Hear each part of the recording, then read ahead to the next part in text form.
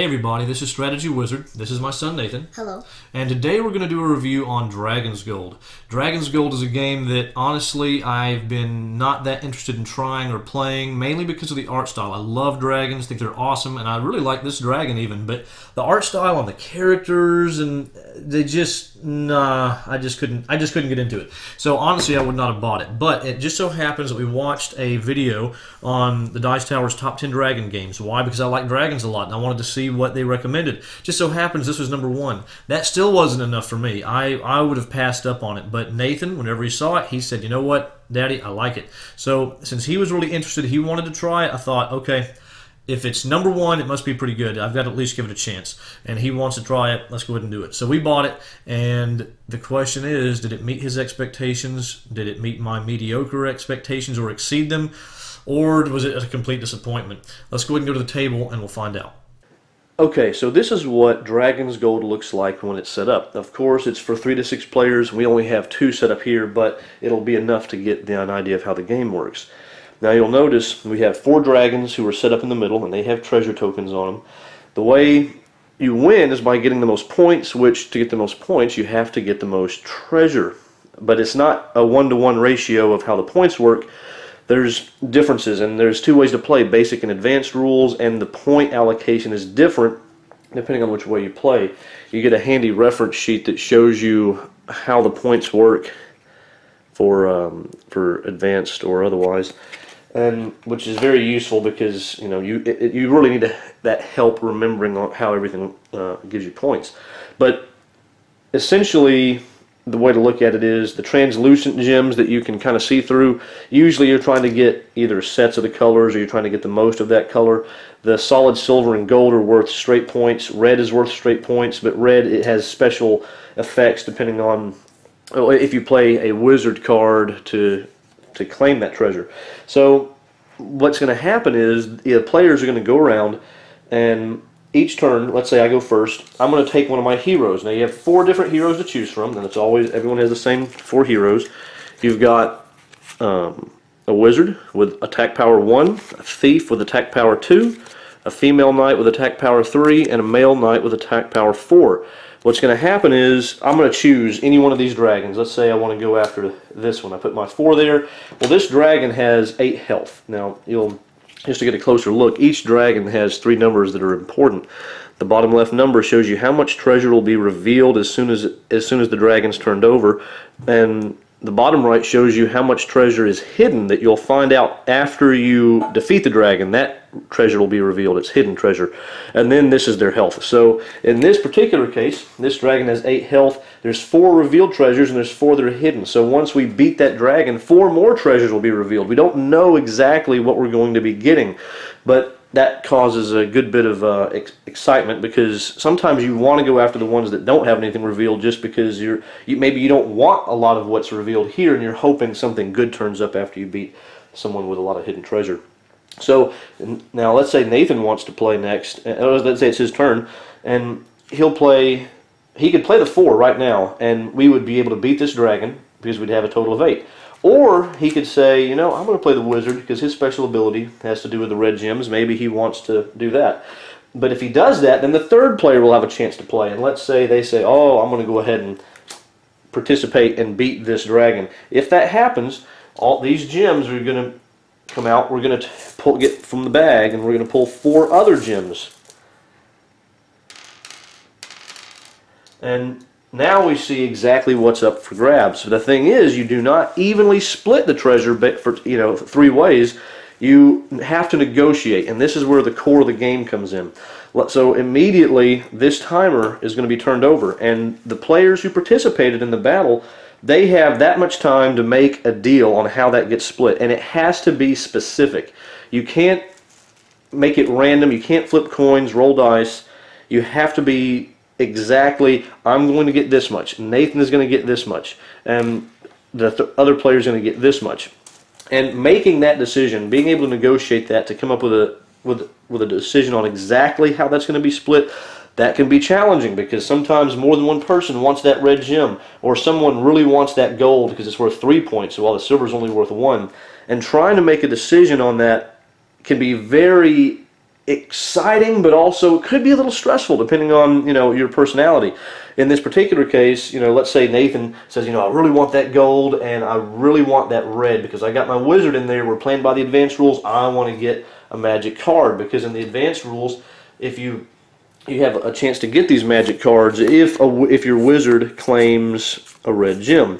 And these magic cards give you special abilities. So he says, I really want the red gem. I want the gold. And I might say, well, I want to get all the translucent gems because I'm trying to go for getting the most of each color. And the third player says, well, I'll just take the silver, but I really have to have something else because it feels like what y'all have is you know, too good. Well, that's now time's out. Everyone's like, oh no, we didn't get it. So that's really the heart of the game, is those negotiations, trying to either keep someone from getting what you think they really need, or struggling to get what you really need. Because you'll notice you have these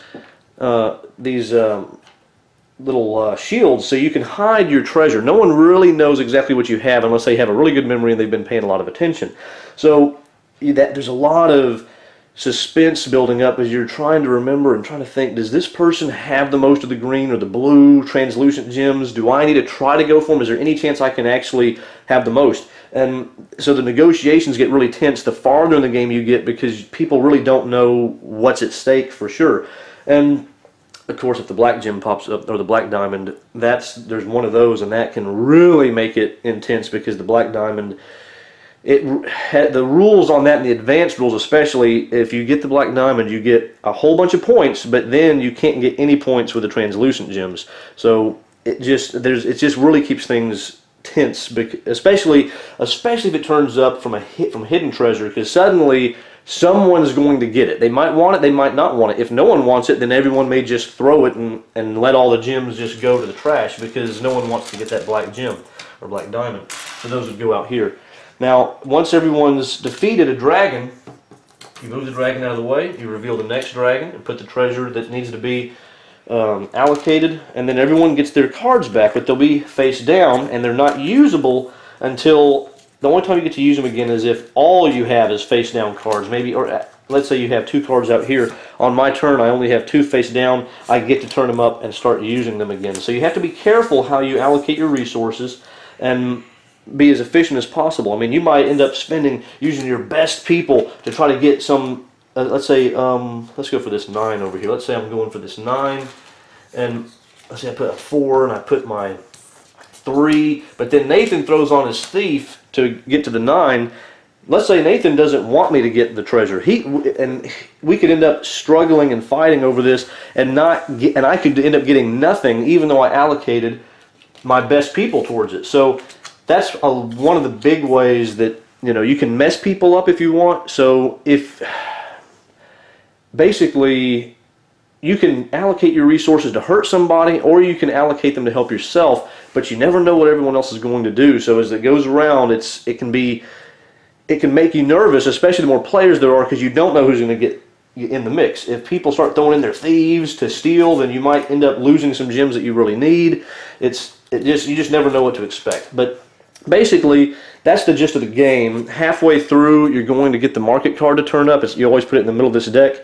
Whenever the market card turns up, you're able to trade. You don't show each other what you have, but you can talk about, you know, hey, I'll give you 2 red gems if you'll give me one certain translucent gem, and you negotiate. You have a certain amount of time. Take that, and then if you don't trade, that's fine, but you can trade as much as you want. And then you keep going until the gems, you've taken all the gems out of the bag, and then once you've beat all the dragons that have gems left, then the game's over and you find out how many points you have. And that's pretty much the game. So let's go ahead and talk about what we think. Do we like it? Did it meet our expectations? Okay, so now that we know how to play, let's see what we think. But before we go to our actual opinion, let me just say this. Component quality-wise, I think the components are great. I like the dice bag. I like the finish on the cards. They're nice. But there's a few problems, apart from the artwork, which, like I already said, I'm not a big fan of. But 2 things. The screens, I like the fact that on the inside, of the screen, you get to see that. That's nice. But on the side that everyone else sees, all they see is your player color. I think it would have been nice to have some kind of graphics here. I think that would have helped and made it more interesting. Not a deal breaker because they serve their purpose. It shows you which color you are, which is nice, and but not having any graphics, I think, is a disappointment. Now, the other thing is these gems. There's the gold and the silver. In this lighting, you can kind of tell the difference, but fairly well, but not well enough if you're not in really good lighting. You have to be in good lighting. You have to be in really good lighting, because whenever I played, both times, whenever I played with my wife and my son, and then I played with my parents and my son, we played, and almost every time that we thought a gold would come out, we'd have to pull the gems and look at them and just make sure. Now, you just have to see this. They could have done better. On this card, it shows you silver and gold pieces.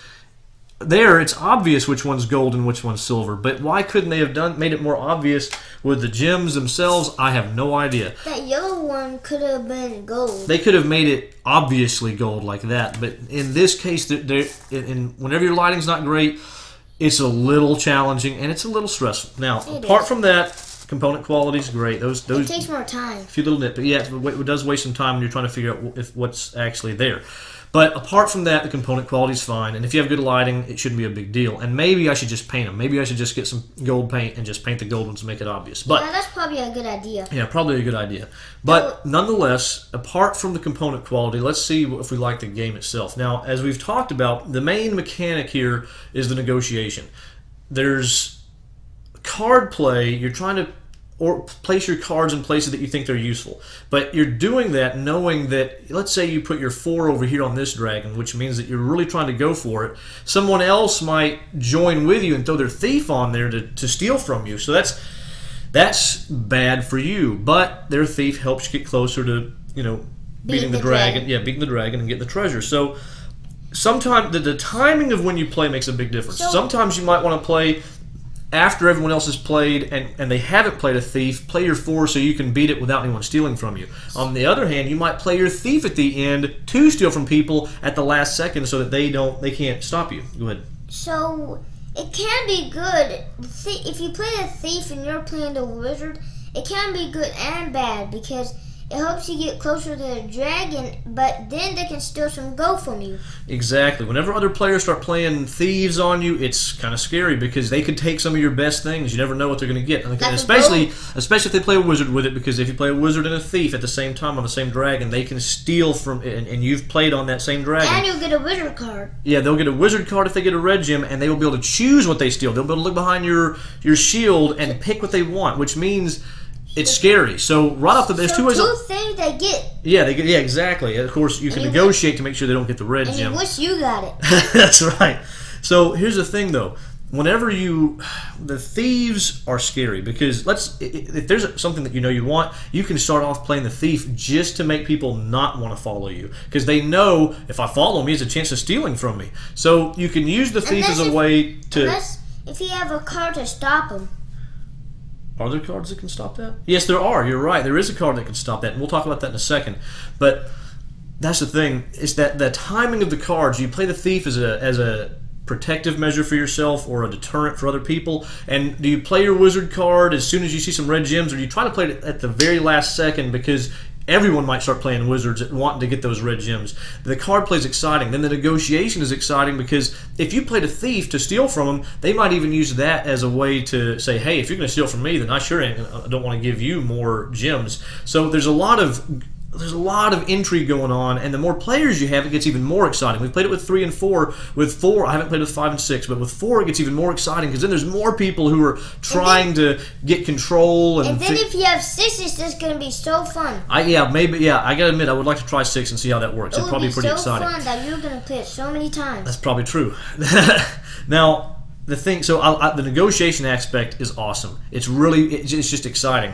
The other part that makes it really interesting, which Nathan kind of hit on just a second ago, is these cards right here. There's a card that makes it to where you can make someone, they can play the thief or whatever card they just play, you can make them take it back and put it face down and their turn's over, which is it can be devastating. I mean, there's powerful cards in here. There's a card that lets you without revealing the card, you can secretly steal treasures on one of the dragons. Secretly. And if no one catches you, you get to keep on doing it. So if you're really sneaky, awesome card. But there's also cards that are not that great. They're all good, but there are some that aren't as powerful. So it's kind of a gamble when you get these, but that makes it interesting because it makes it to where people may be willing to negotiate with you and let you get that red gem with your wizard so you can get a magical card because they're not all amazing. But it also makes people a little nervous about it because they don't know if you're going to get something that's really, really good. So these cards add a whole other level. Now, again, you only play with these in the advanced rules. In the basic rules, you don't play with these. But in my opinion, unless you're playing with just newbies to the board game world, I would definitely recommend always playing with these. This adds a great bit of excitement. So overall, I'm really impressed with this game. Nathan, what would you rate it? I'll rate it 30. 30 out of 30? 30 out of 30. So he thinks it's amazing. Personally, I would probably give it 9 out of 10. The first time I played it, I wouldn't have given it that high of a rating. Playing it a second time and with more players and really getting to see how these cards affect the gameplay, that took it up to 9 for me. It works if you have the right group. If you don't have a group that really enjoys the negotiation and that kind of tug of war, maybe it won't work so well. But if you have a group of people who like negotiating and who like that interplay psychology between each other, I think this will go over really well. So for me, high recommendation. Nathan, high recommendation. Just remember, whenever you play with kids, we're always very fair with them. We don't try to be friendly too. Yeah, we try to be very friendly and not say, hey, I want all this, and none of that. Obviously, we play very nicely and friendly and fairly. Unless if you're all grown-ups. Yeah, but if you're all grown-ups, then you can do whatever you want, and you can be as ruthless as you want. And that's one thing I like about it. You can make it better for kids or better for adults, depending on who you're playing with. You can kind of modify your play style. So, very pleased, glad I got this game. So thank you, Nathan, very much for recommending it and want me to get it for you. You're welcome. And we're excited about it. We're going to be playing it probably a lot more. So if you have any questions or comments, just leave them down there. I'll get back to them whenever I get a chance. We'll help. We really appreciate you watching this video, and if you want to, you can subscribe to us. We'd appreciate it. And have a good day. We appreciate it. See you soon. Bye.